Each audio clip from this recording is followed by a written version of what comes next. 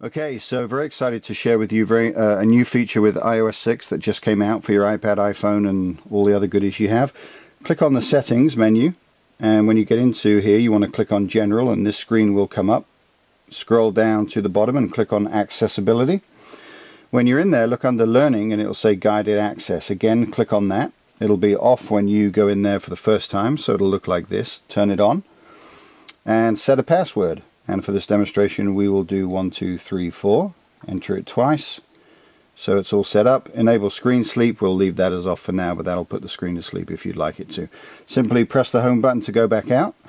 So what does this do? Well, it's amazing for us because working with children with special needs, and also obviously having a child with special needs, they tend to press the home button and want to go and play with other apps. So here's how it works. You click your app that you want to work on, and this is the app. You press your home button 3 times and you see the guided access comes up. You have the option of turning things on and off. If you don't want them to be able to tilt the iPad, you can turn that off so they can't tilt it. And if you turn the touch off, it would disable the entire screen, so you're obviously going to leave that on. Now as soon as you press start, let's see what happens. So press start. Guided access has started. You're in the app. You want to start using the app and so on. And you go ahead and use that, and let's say they want to get out of it, they want to press the home button. Well, I'm pressing the home button and it's telling me guided access is enabled.